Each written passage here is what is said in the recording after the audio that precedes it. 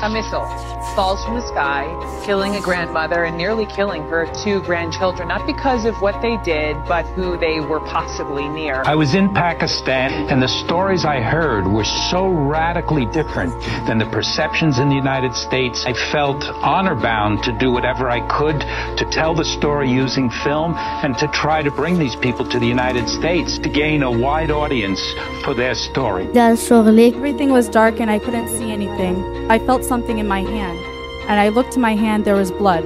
The blood kept coming. The blood wouldn't stop. The drone program has been extremely damaging to America's image.